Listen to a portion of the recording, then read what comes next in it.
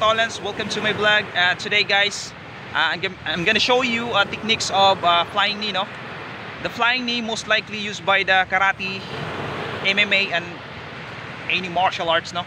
So I will teach you, I'm gonna show you what is the proper executions or the course of actions of our body in order to fully execute the flying knee. No? So watch my video guys. Ito na natin yung flying knee, no?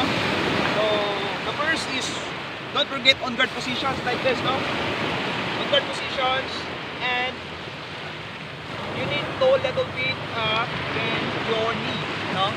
Then, ganito. Tapos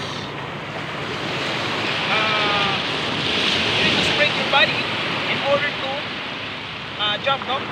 Jump. So that is the course of our body, no? The course method of our body, like this. So what? So you need to spring.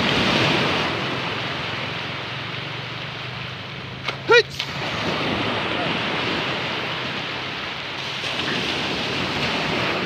Hits.